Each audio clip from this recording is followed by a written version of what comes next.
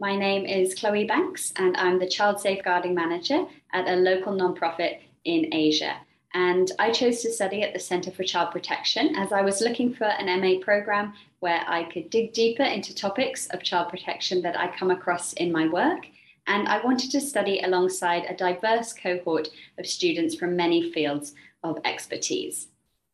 I've been working in the care reform sector for over 15 years, and I picked this topic for my dissertation as a way to dig into the nuances of the role of institutional care in the child protection system, focusing on it through the framework of systems theory and attachment theory.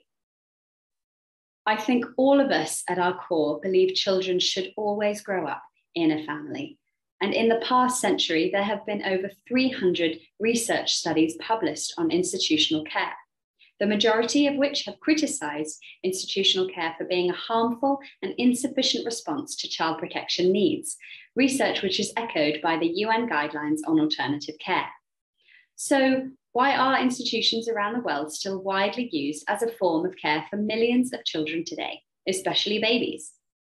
This led me to consider 3 research questions and conduct a secondary data analysis through a review of the current literature into institutional care for children and determine if the literature highlighted evidence-based deinstitutionalization strategies to either reduce dependence on institutional care or introduce strategies to strengthen child attachment and relationships.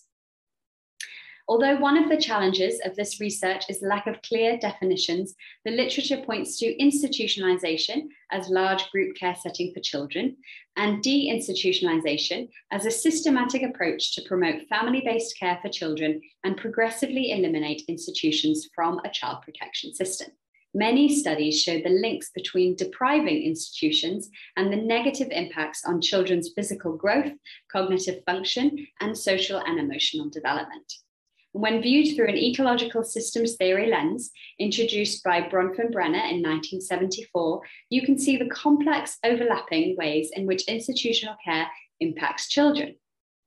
On a macro and meso level, children lack protection through gaps in legislation, policy, and oversight, lack of caregiver recruitment checks or training, unhygienic conditions, poor nutrition, and harsh disciplinary routines. And on a micro level, children may lack quality relationships, have characteristics that make them more vulnerable to abuse and neglect, are isolated from the outside world, and have no opinion in their own well-being or permanency.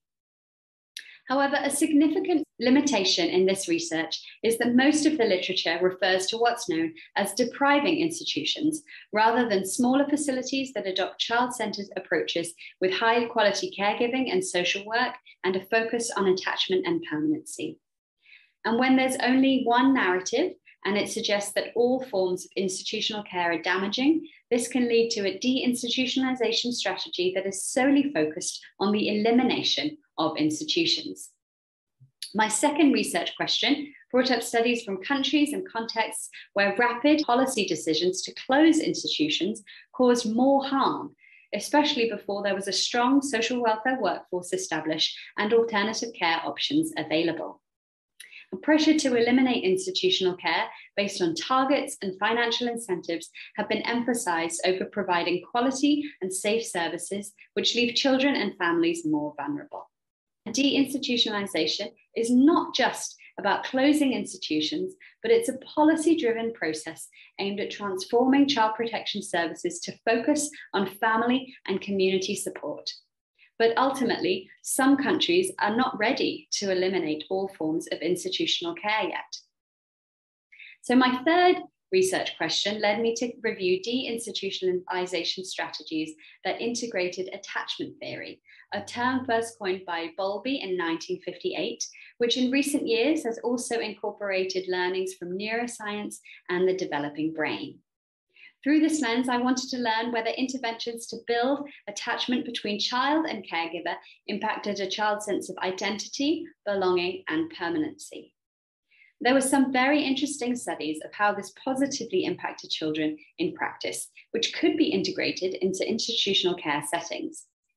But there are still concerns that improving the quality of institutional care will neither reduce the number of children in this placement nor allow for resources to be diverted and allocated to other care reform strategies. So, what takes priority? Improving institutions, strengthening alternative family-based care, family strengthening programs to prevent children from being separated in the first place? My dissertation proposed recommendations for further practice and research in order to consider how a tailored intervention according to each institution's own context can reduce reliance on institutional care, improve child-centered activities, and promote a continuum of family-based care options, preventing family separation and strengthening families and communities. These recommendations are rooted in a systems approach to international deinstitutionalization, to recognize that every child, family, and society has their own characteristics, which require different strategies, models, and timelines to transition a child protection system to a family-based model. Now, since completing my master's, I've moved into a new role at my organization to pilot a family strengthening program to reduce the numbers of children entering care, while at the same time I continue to promote safeguarding activities in residential care at micro, meso, and macro levels. My dissertation has given me the evidence base, the tools, and the language to know that both of these roles are deinstitutionalization strategies. And only by taking an ecological, holistic approach to care reform will we be able to see every child in a safe, loving, and permanent family.